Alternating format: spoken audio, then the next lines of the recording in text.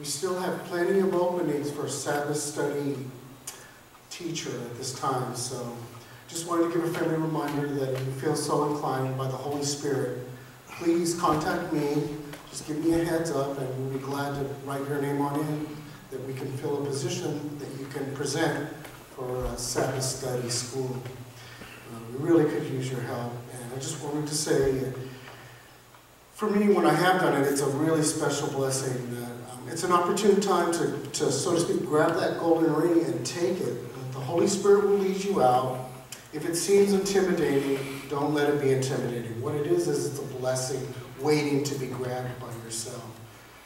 The Spirit will lead you out, and what I find is when you take the time to study the Word, the bread will be broken to you. You'll receive the bread of life, and you'll be able to give it to others. The blessing is there, waiting for you to take it. So I encourage you, grab it, come forth, volunteer.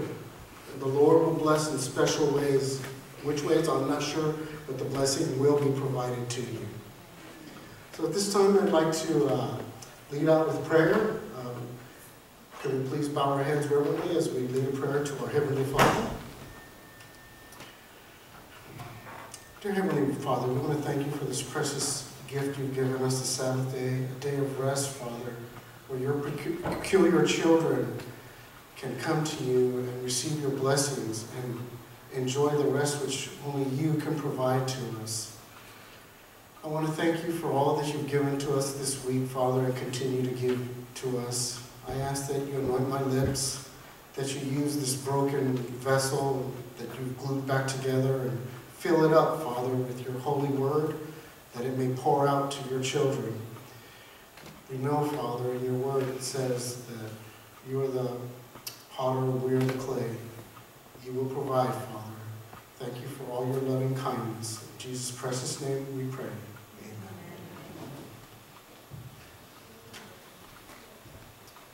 So today's title of our Bible study is It Is Written. The reason I've chosen that for our presentation today for our Bible study is we find that time and time again the word of the Lord admonishes us to study his word, receive his word. If we know not his word, how can we say that we are followers of him? There's going to come a time very shortly when we're going to need to rely upon the word only in our heart and in our mind. Very shortly, this precious holy words of God will not be available to us. There will come a time when we're going to have his holy words imprinted in our heart and our mind. The time will come, so let's be prepared now, so when that day arrives, we can have the word and share it with others and give it to others, and also be sanctified in the word ourselves. Opening up, let's dive on into our study. I wanted to begin our study at 2 Timothy 3:16. So if you have your Bibles or your phones at this time, can you please turn to 2 Timothy 3:16 and give me a hearty amen when you have arrived there.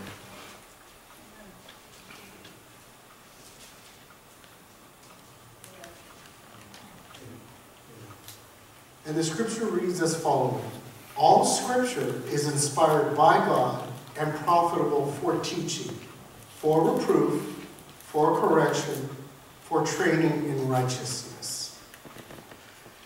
One verse that I also was located in 2 Timothy that is there is, and it ties in nicely with this Bible text, is 2 Timothy 2:15. I've memorized this and I use this with my walk without the Lord. And I'll just paraphrase. It says, be diligent to present yourself to God as a worker, rightly dividing the word of God. That's as it is written in 2 Timothy 2:15. I simply remember this always as study to show thyself approved.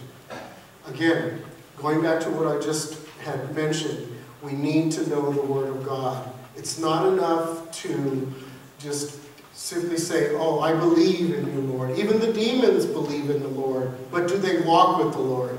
There's the difference. They don't walk with the Lord. They do not keep his precepts. They do not follow his commandments. So it's not enough for us fellow Christians to just say, yes, I believe you, Lord. No, we must follow his word, walk in his word, and know his word. I think of the parable where you have the 7 people coming up to the Lord and saying, Lord, did we not prophesy in your name? Did we not preach in your name? Were we not followers of you? And the Lord proclaims to them, depart from me, you doers of iniquity. I never knew you. Again, it's not enough to just profess his name and say, yes, I'm a Christian in name only. You must be a Christian in following him, in following his holy word. You must pray with him, get to know him. Not enough in words is what I'm trying to point out. Actions will show you're following, that you're walking on the narrow path with our Lord and Savior. Therein lies the keys of salvation. Yes, I believe in the Lord, my King and my Savior. He's leading me out and I'm following his commandments. We find that Satan tempts Jesus using Scripture in a couple of different points that I wanted to lead out with.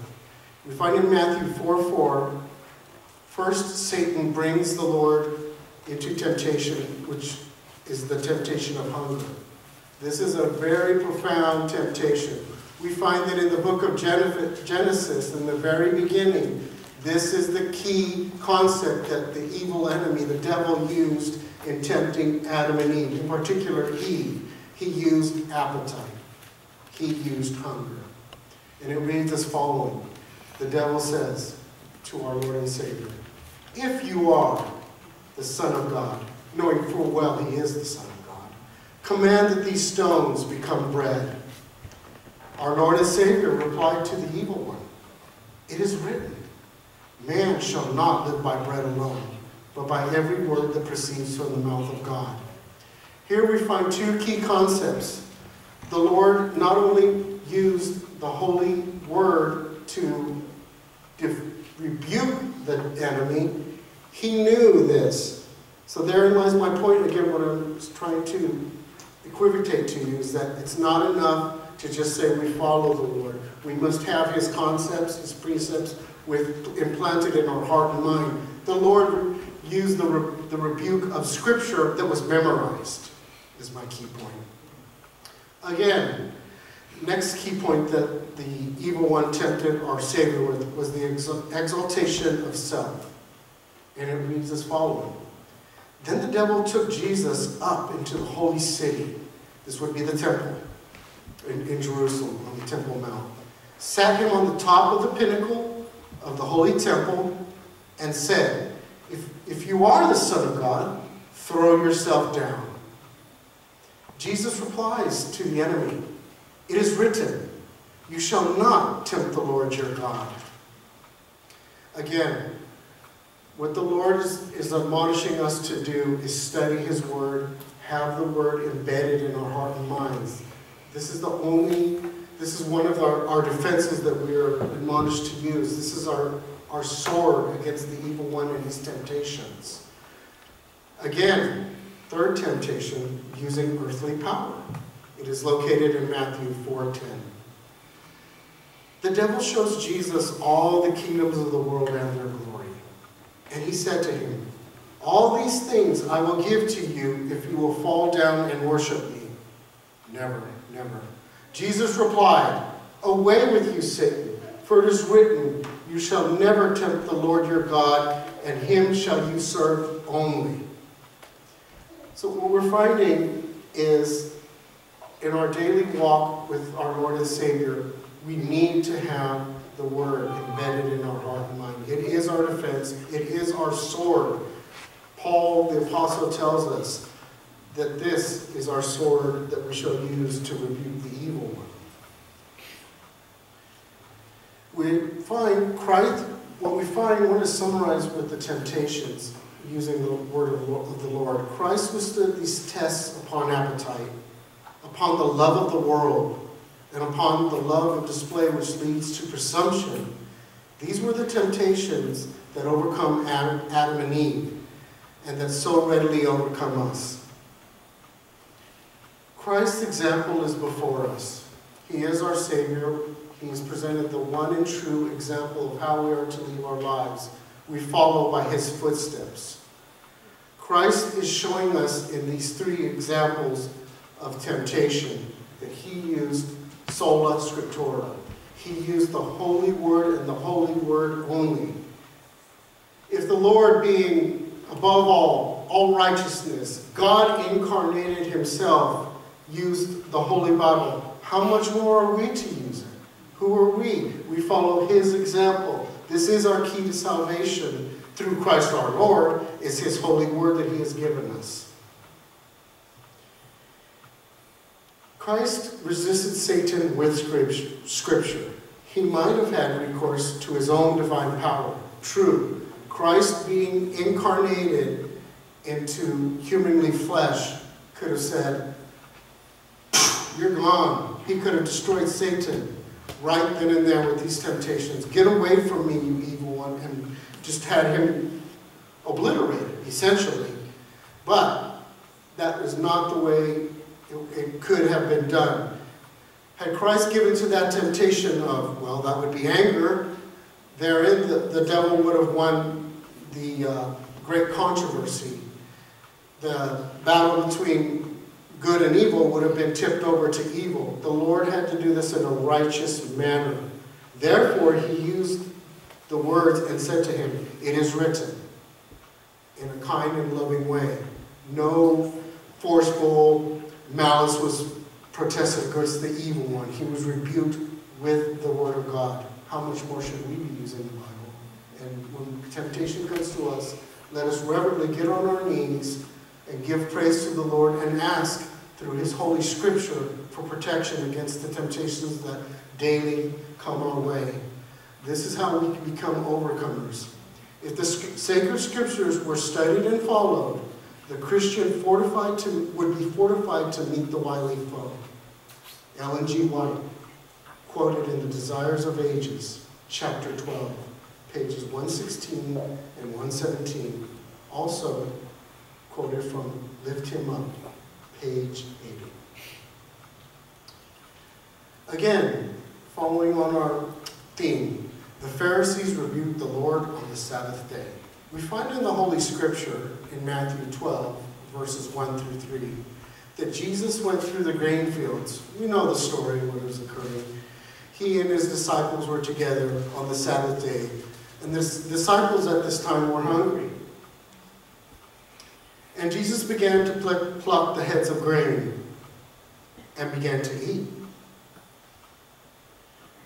And when the Pharisees saw it, they said to him, "Look, Rabbi, your disciples are doing what is not lawful to do on the Sabbath." They had come up with all kinds of precepts for the Sabbath. They had the Pharisees, along with basically the Pharisees and the Sadducees, has come up with all manners of daily doings that were created by man. These were things of man. And the Lord was giving a rebuke to this, saying, it's not about all your man-made principles that we are to enjoy the Sabbath. What the Pharisees, along with the Sadducees, had turned the Sabbath into is they turned the Sabbath into a day of burden. Not into a day of joy, not into a day of worship, not into a day of gladness, which is the true Sabbath. So, getting back to what I was saying, located in Matthew 12, verses 1 through 3, we have the Pharisees giving rebuke to our Lord and Savior, the King. Again, had they read they had the Torah, they had the first 5 epistles in the Old Testament to rely on. It is written. Had they read what was written, they would have understood that this is the Savior incarnated. They did not. So, at this time, getting back to what was occurring with the Pharisees as they were rebuking the Lord, Jesus replied to them, "Have you not read what David did when he was hungry, and what those did with him?" When they were in the temple, David took a part of the sacred daily offering bread, which was only to be given to the priests.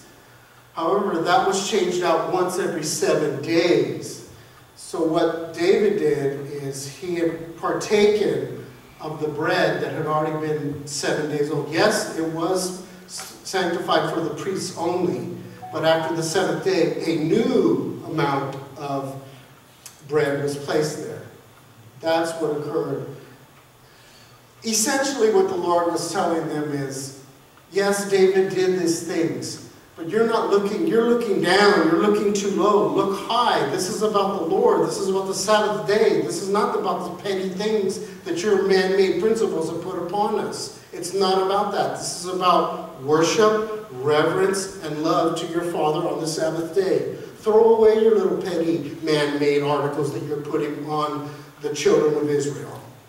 That's essentially what the message was when he was speaking to the Pharisees who were rebuking him about plucking little grains to feed themselves when they were hungry on the Sabbath day. Return to Deuteronomy 23.5 to find that.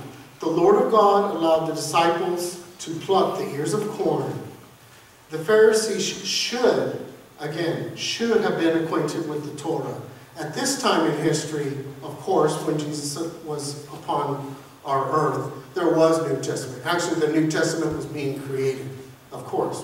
When he was here, he was walking on the earth, he was giving us a new words that were coming through him. Having said that, the Pharisees knew full and well, they acquainted themselves and had stated that they were masters, along with the scribes, of the then known Bible, which would be the first 5 books. The Pentateuch is what it's also referred to. So they knew this. It was written. Had they studied it? Apparently not. They would have known that this is the Messiah in flesh, had they done so. It was written about. Again, in Matthew 12:5, he points out to them, have you not read in the law of Moses what the priests were doing in the temple? Coming back, he gave them scripture that would, well, later, as Matthew would write, would point to what the priests were doing in the temple and that this was clearly acceptable. The Pharisees had so twisted and distorted the Sabbath day that it had reflected traditions of men with selfish ambitions. So this is a whole other sermon to open up on the Holy Sabbath day that could easily be a sermon in and of itself. But the point I wanted to illustrate here is that what the Pharisees and Sadducees were pointing out to our Lord and Savior, they should have well known had they taken the time to study the Torah. All these things were written about our Savior, that he would be incarnated and free us from all of our sins. In Mark 2:27, Jesus told the Pharisees the Sabbath was made for man and not man for the Sabbath.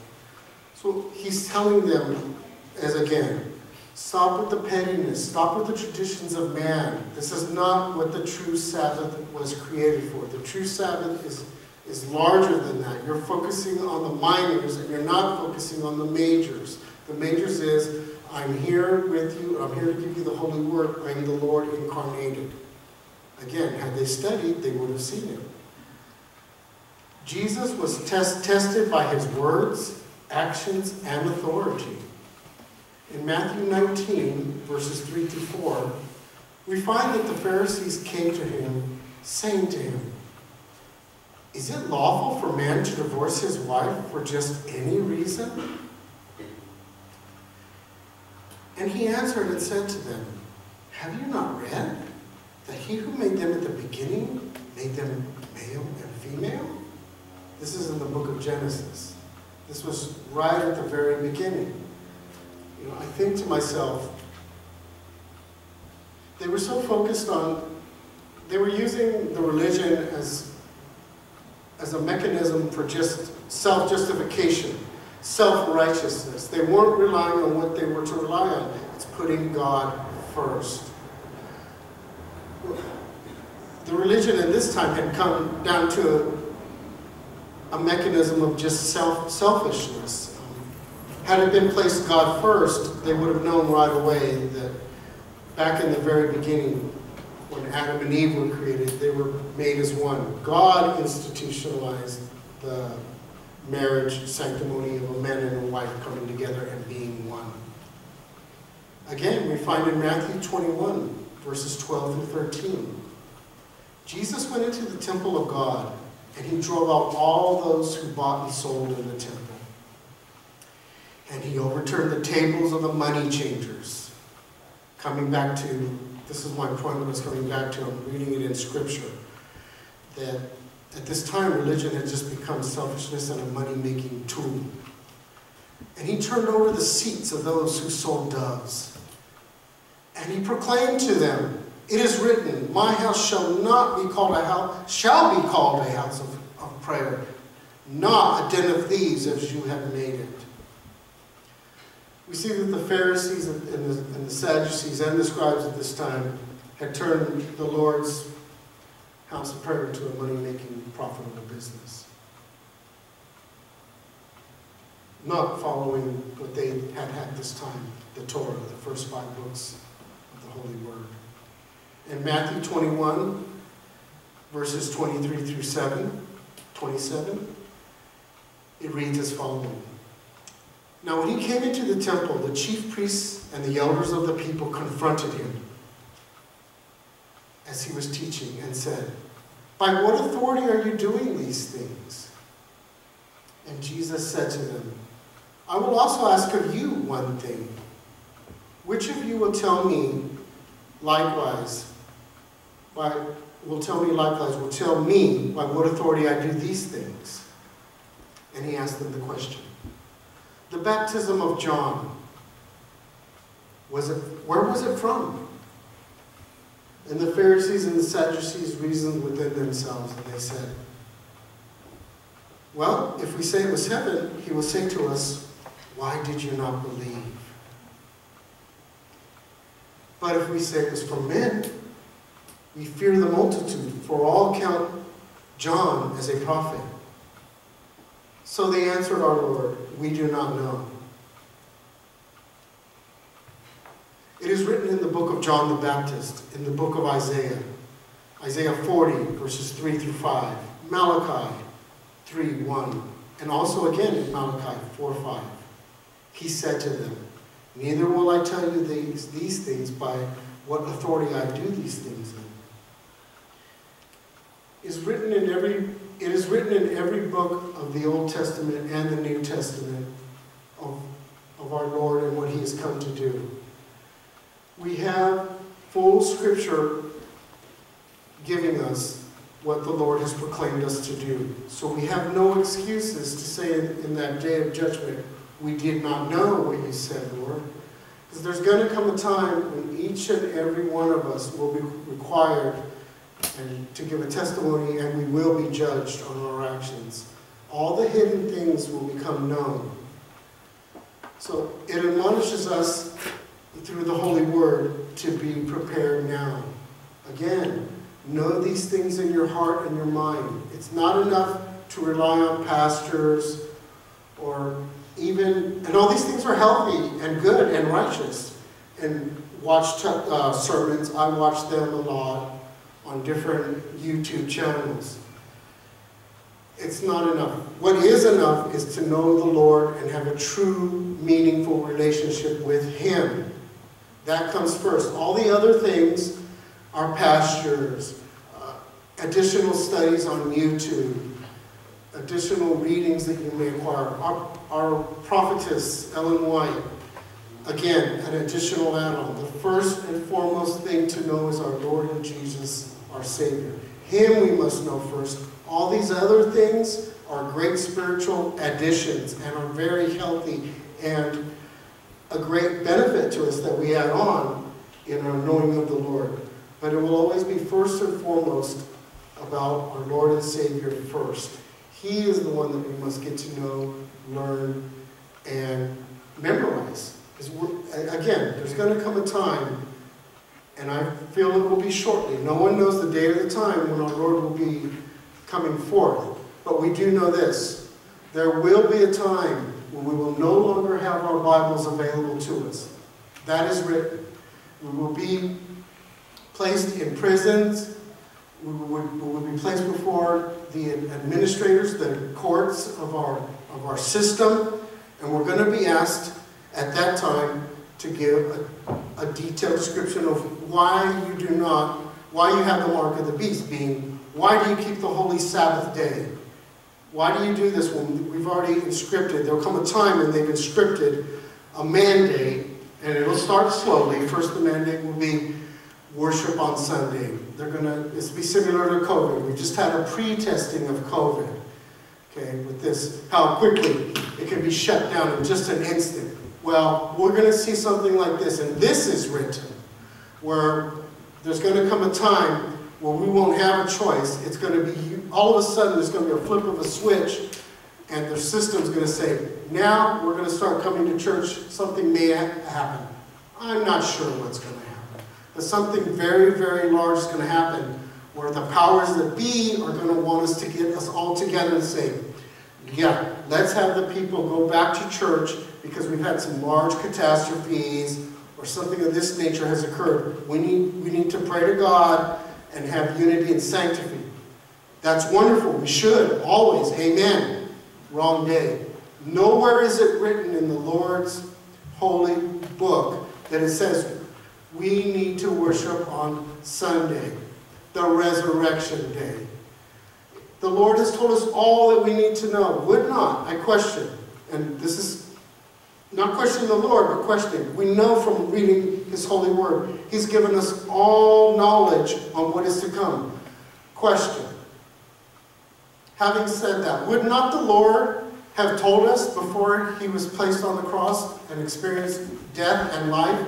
Oh, by the way, there's going to come a time when I want to have Sunday after my day of resurrection. I want this day now to become the day of worship. Had He said that? Yes, Lord. Yes. Sunday will be the day when you have been crucified and when you have been raised, because you have told us. It is written. You have told us you want us to switch the holy Sabbath day, which has been since the very beginning, that now you want us to go to Sunday. It is written. We would know. No, that never occurred. The Lord never, ever said, I want, after my death and resurrection, Sunday to become the new Sabbath day. That never occurred. And He told us everything before He passed away. He gave us all these instructions on what's going to occur. Why would He not include, oh, by the way, this is also going to happen. The mark of the beast on Sunday, that's acceptable. Never. No.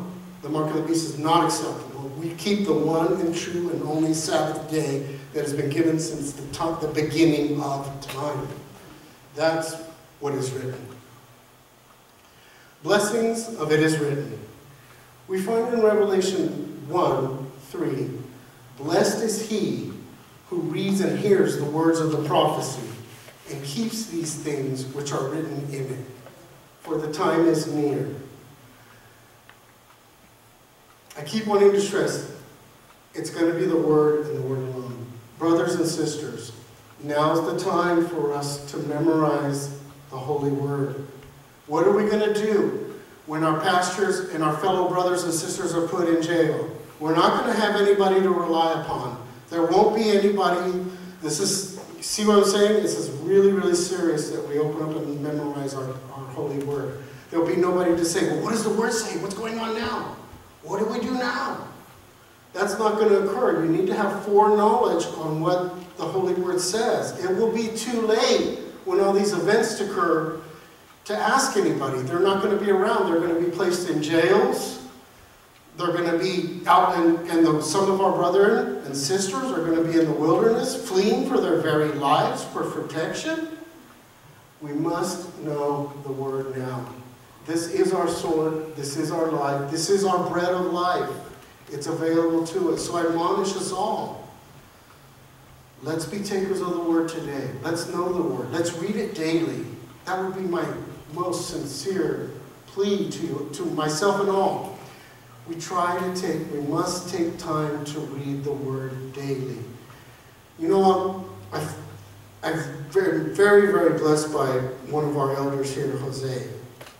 he admonished us, and rightly so saying, he says, it is righteous, it is right that we give our tithes 10% of our gross to the Lord. Should we not, brothers and sisters, give 10% of our time daily to the Lord?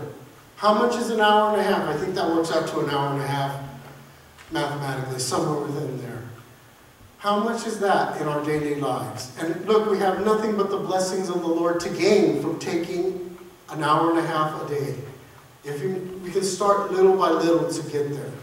But if our Lord and Savior has given us his life for us, is it a large request to ask that we give a tenth of our time to the Lord in a week? I think not. Not when he's given his whole life for us. It is a pittance that we should be more than happy and obliged to give him a tenth of our time in 1 week. Revelation 22:7. In closing, I want to leave you with this word to admonish us all. The Lord says, "Behold, I am coming quickly. Blessed is he who keeps the word of this holy book and the prophecies that were within it." There's a blessing here waiting for us all. Grab the golden ring, brothers and sisters. Take the golden ring now while it's available.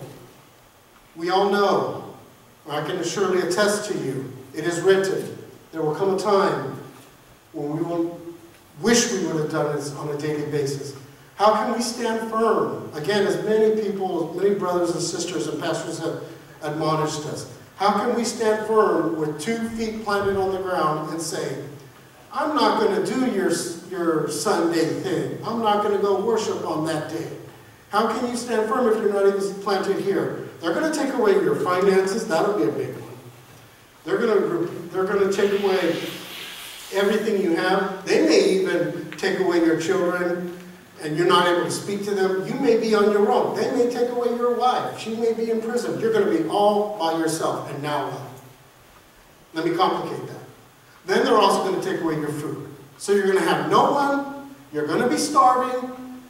Where are you going to be? I'll tell you where you can be. You can be right here in the word of the Lord and stand with 2 feet on the holy word of the Lord. His bread and his water will be sure to you if you give all your faith to him. It is written. So let us come to the Lord now and be sanctified in his holy word. Is my plea. Thank you, brothers and sisters.